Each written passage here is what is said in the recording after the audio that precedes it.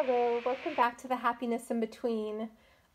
Today, I just wanted to update you with my Stinky Traveler's Notebook that I washed, and I just want to say again, I purchased this used, so I don't know its history, and I'm not trying to implicate anybody in any wrongdoing. And certainly I love Sojourner, so I'm also not trying to say anything bad about company, because this is a Sojourner Traveler's Notebook.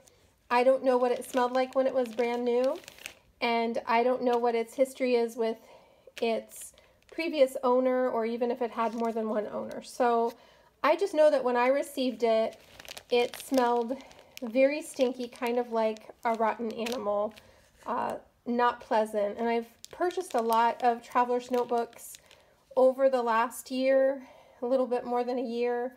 I've bought and sold to try and find what I like best and what works best for me, and just to have fun trying the different leathers and things like that. So this is by far the smelliest Traveler's Notebook that I've ever received. So I watched a video, and I apologize, I forget who it is, that had a few Chic Sparrow notebooks that came to them that had a really strong dye smell that was horrible. And I know she went through a process, I believe it was 2 Odysseys, which is a discontinued Chic Sparrow leather, and she went through a whole process and ended up washing hers. So last video I washed it very carefully and very briefly.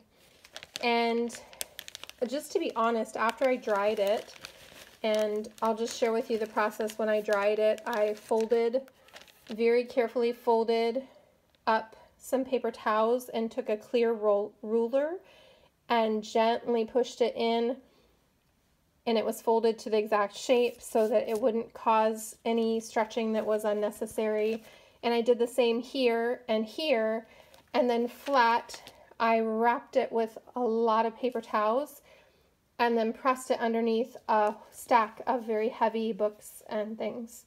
So I did that after I washed it the first time, and then I went ahead and I washed it again, and then I washed it again and I soaked it. So I've washed this a total of, I believe, 5 times since the video that I showed you of washing it. When I washed it off video, I actually let it sit in the water that was hot and had a little vinegar and a little clear, gentle, as non-chemical as you can get it, dish detergent. And I went ahead and I let that just soak in there for probably 5 to 10 minutes each time I did it. It is such a strong smell that even after that and after I dried it, it still had a smell, but it was improved. So I went ahead and I had ordered some lavender. I love lavender. If lavender bothers you, then that won't work, but I'm just sharing what I did. So this is some dried lavender, and I went ahead and I put it in this bag, and until now I haven't even taken it out of the bag, so I'm sure the smell is really strong. This is actually a very strong smelling lavender.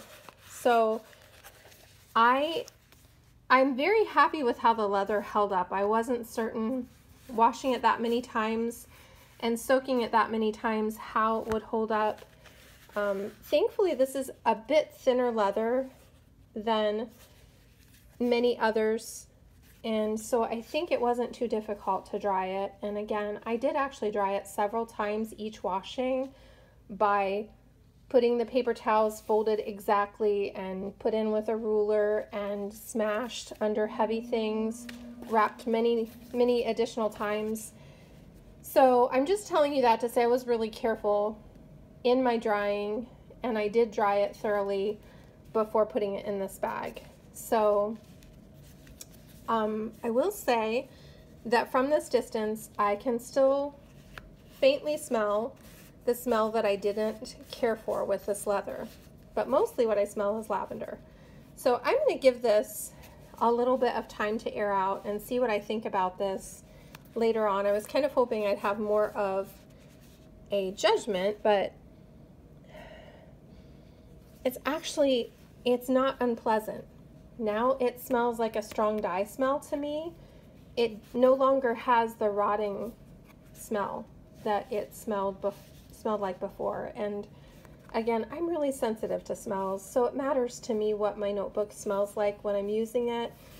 Everybody smells things a little differently, so I'm just sharing the process of what I did when I received a notebook that was just beyond what I could stand using, and maybe that'll help you. Maybe it'll just be interesting. But there you have it. And it actually, like I said, at this point, because I just pulled it out of the bag of lavender, it actually smells good. I actually think the lavender blended with that dye smell really nicely, and the washings definitely took the smell down. It was incredibly strong when I first received it. So I actually think I'm going to be able to use this, and I'm going to give it probably a couple days just to air out outside of the bag, just to see what it smells like. But I'm actually quite pleased, and I just wanted to show you it really held up well. I may get a little bit of oil. I'm sorry, I'm bumping the camera holder here, but I may get a little bit of oil. I don't feel like it needs it very much for this leather, but the pocket probably is what was affected the most. And it actually, I can see in the camera, it actually looks much more distinct than it looks like in real life. But I'm gonna probably treat the pocket with a bit of oil. And I have some in my cart. I believe is it mink oil, maybe? I'll have to look that up as well, but I haven't purchased it yet, so I don't actually have it in hand. But I am excited to try some. I'm a little nervous to try it on this leather because it has a little texture, and I think that leather with texture is much harder to treat evenly. So I'm not 100% sure how I'm going to best go about that, but I love this notebook. I think it's beautiful. I love all my Sojourners, and yeah, so I'll continue to update you, let you know what happened after a few days of airing out, and that is it for my B6 Slim Sojourner. Come to me secondhand. And then I wanted to also go ahead and share with you, I have a used traveler's notebook that I've been using and loving, and it actually came to me pre-loved, and it's an Athena. It's an Odyssey leather, which is a line of leather that Chic Sparrow has discontinued, but it was Darcy leather, which now, if you go to the site, has become Austin leather. So basically, if you go to the site, it's Austin leather, the very shiny, but it was treated to make it much more of a, well, I guess a little bit more of a matte finish. This still has a good bit of shine, and just make it look a little more loved. And then you could choose, when you purchase it, to add rings, ink splatters, and so on and so forth. I didn't choose. I just purchased this used. It came up on a buy sell trade page, and I've been using it and loving it ever since then. But I thought I would show you what happens. You can see a lot of the scratches and things, and I just thought I'd try rubbing it out. This is actually a Chic Sparrow bag, and I need to wash it because I've actually done this with two other Chic Sparrow notebooks that I own. And I just thought I would show you what happens. I don't even know, I haven't, sorry, I'm pushing pretty hard on this, but I haven't ever massaged this one or polished, I guess you would call it. I don't have anything on the Chic Sparrow dust bag. That's all I'm using is a dust bag. And I'm sorry, I put this blanket underneath because I did wash and dry and clean the table, but I didn't want to take any chance of it